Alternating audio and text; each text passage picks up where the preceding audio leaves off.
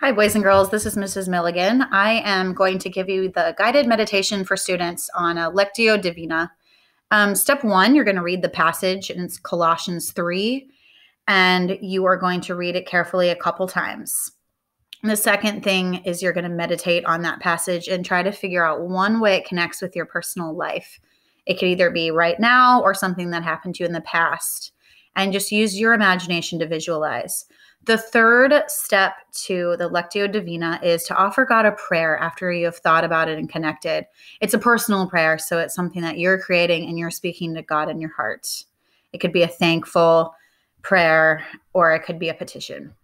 And then step 4 is you're going to communicate with God silently, which requires listening and it requires opening your hearts. And then try to put his words, whatever he speaks to you, into action in your life. So after you do those 4 steps, you might want to read it again, Colossians chapter 3, verse 12 to 17. And then you'll move on to filling out the questions. What stood out to you? What do you want to understand better? What do you want to understand better? Focus on the thoughts that were most meaningful to you. Write your prayer. And then how are you going to live God's word? Write your answer below. Good luck. I hope this helped. I'm looking forward to sharing prayer with you and know I'm praying for you every day. Bye.